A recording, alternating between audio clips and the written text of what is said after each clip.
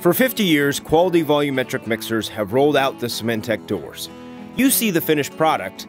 Let us show you how we get there.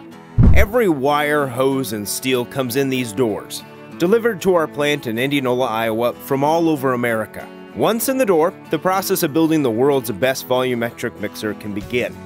The fabrication department begins to cut and form the steel, taking care that every piece of steel is cut to exact dimensions.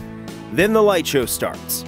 Our fabricators begin the process of pairing the steel together through beads of weld and strong marriages of steel. The steel begins to resemble the volumetric mixer, but the process is far from over.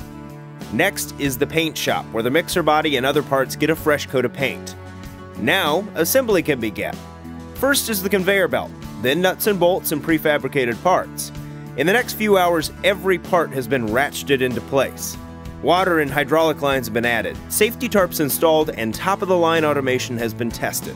In no time, what once began as a sheet of steel through this door rolls out this door as a Cemen Tech volumetric mixer, sent off to work hard from San Francisco to Key West, London to Sydney, airfields in the Middle East to Chilean mountains.